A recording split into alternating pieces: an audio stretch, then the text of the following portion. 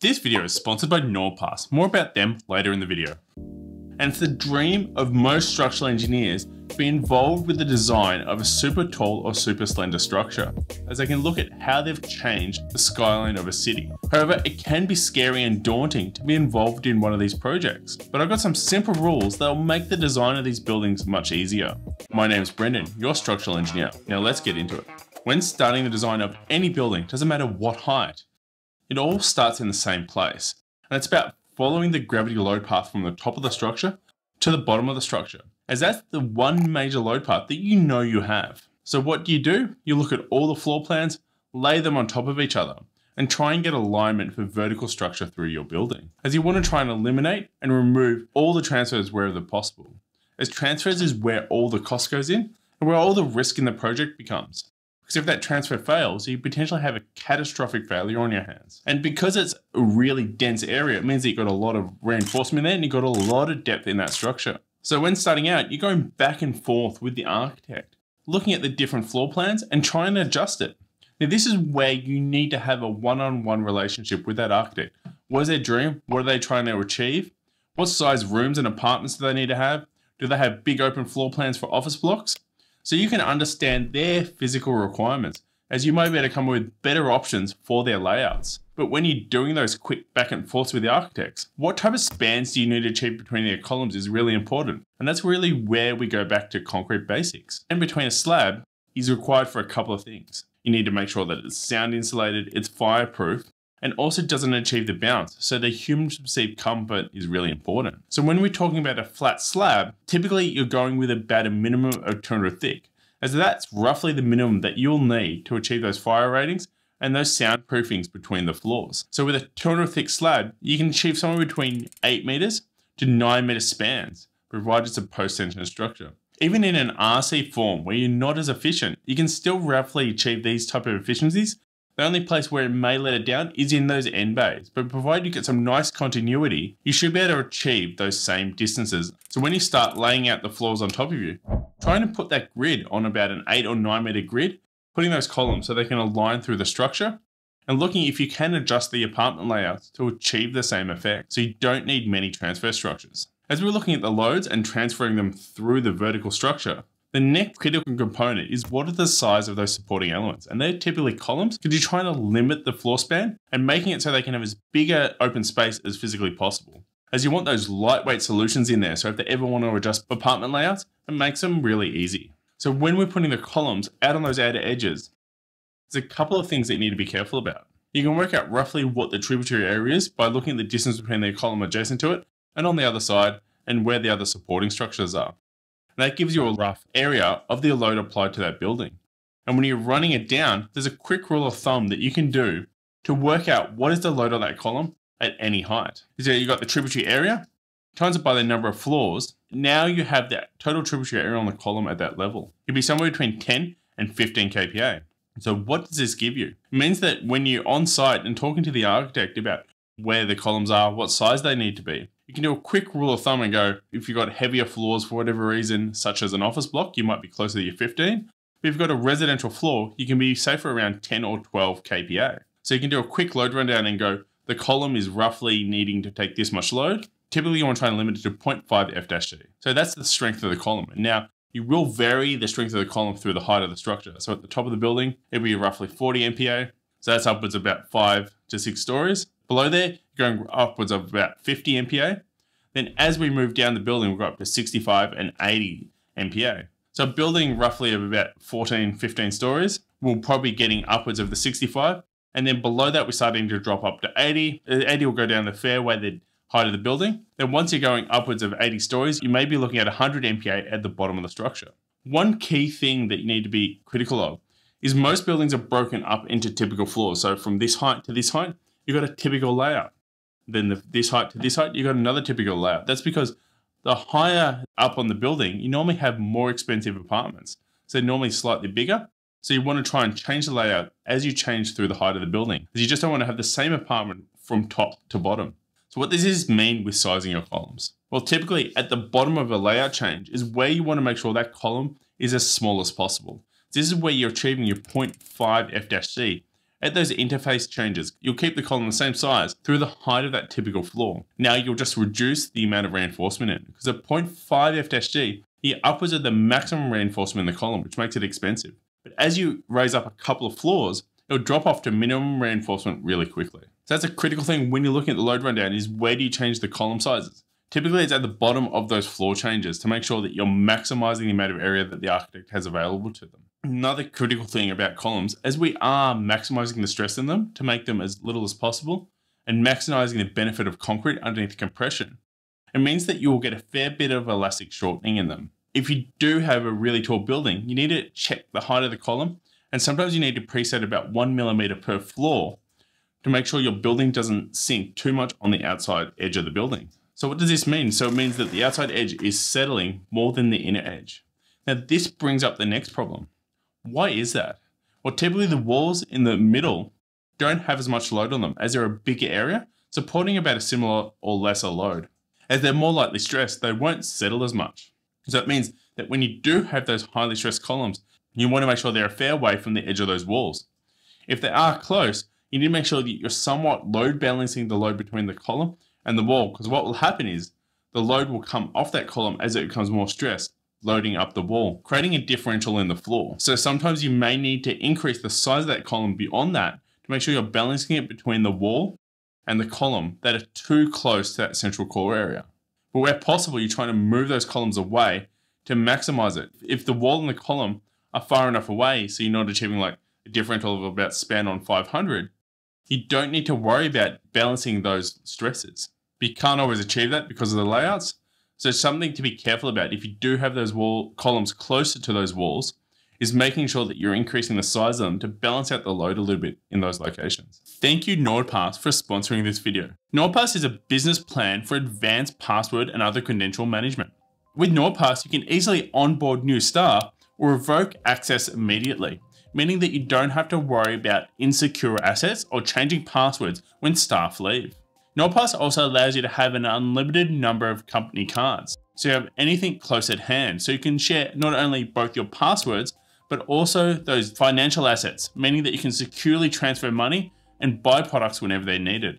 Confidential information is also stored securely in one place. And with NordPass, you also have a data breach scanner that works 24/7 to identify when any vulnerabilities have occurred, so you can get onto them as soon as they're there.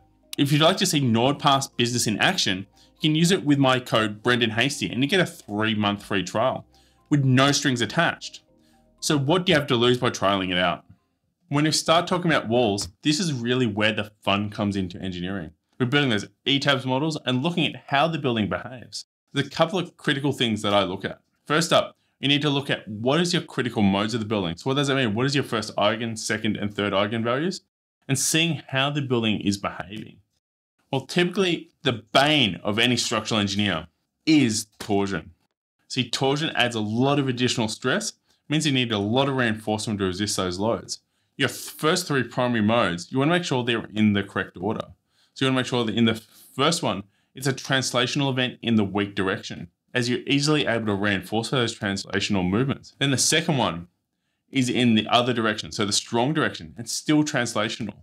But the third, where you want your torsion to be. You don't want it in that 1 or 2 event, as it means that your building is more torsionally governed. So it means that you'll have more stresses that you'll need to deal with, especially in locations such as header beams. You can also have a negative effect where you can have a compounding between those 2 moments overlapping with each other, causing a critical action.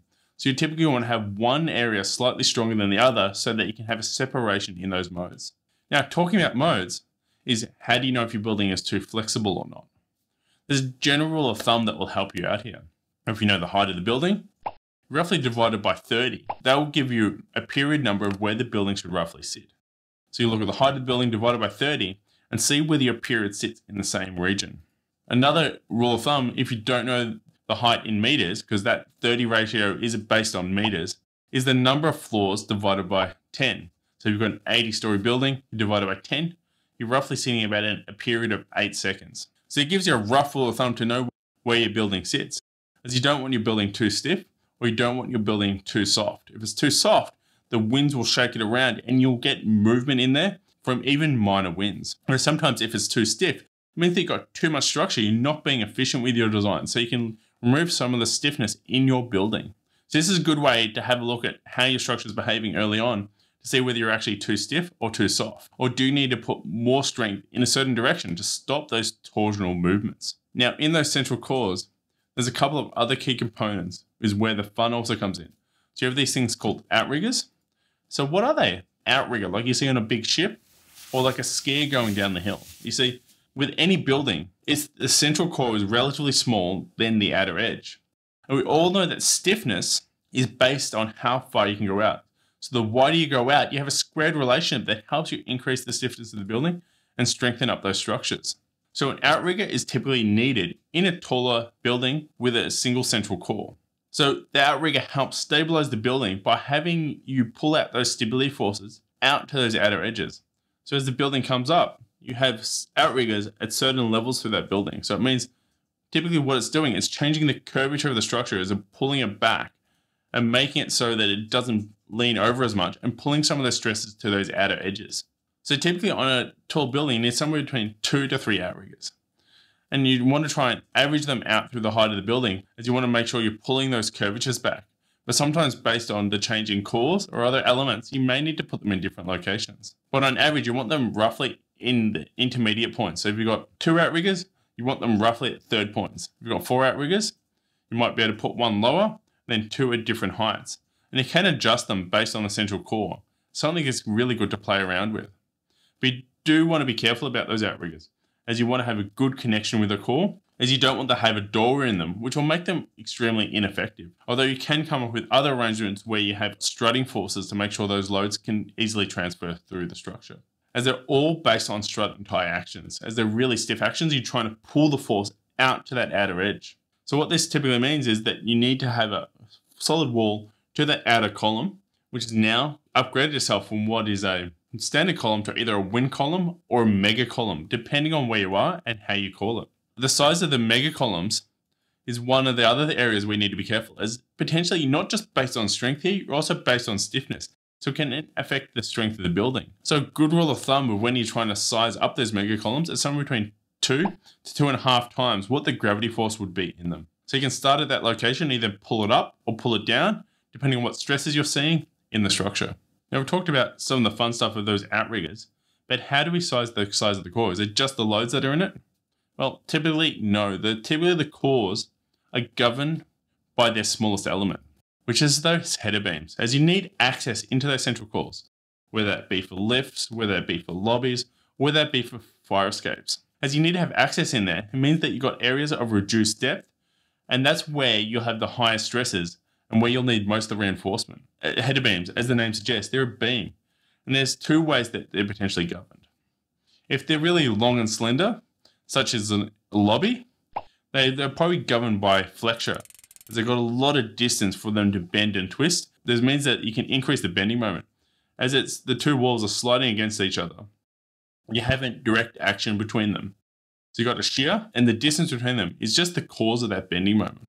So typically if you've got one that's more than about 1 or 2 meters, so they're not in a strut and tie region of design, they'll be more likely governed by flexure. But if you're moving to a smaller door, such as a fire escape, which is about 1 meter, it's well and truly in that strut and tie region. So typically those guys are governed by shear. So you're looking at those different elements and looking at which one are they governed by. And so that will typically govern the thickness of your wall, as then most likely the critical element. And that's another reason why we want to move away from those torsion actions.